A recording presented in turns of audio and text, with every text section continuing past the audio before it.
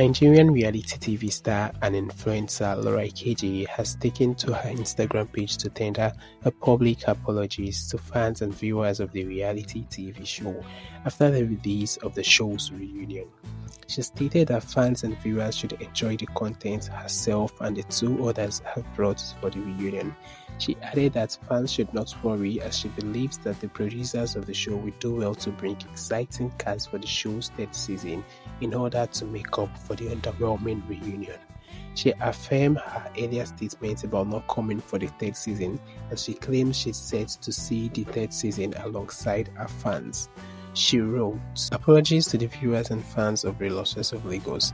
Make una no vex, manage the three of us that showed up.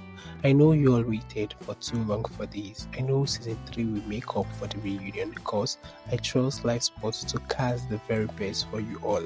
Anyway, thanks guys for accepting me the way I am. We will be watching other seasons together by God's grace. Amen." And do you guys really think Laura Ikeji will not show up for season 3? For me, I'm just hoping she do show up for season 3 because what will be a season 3 without Laura?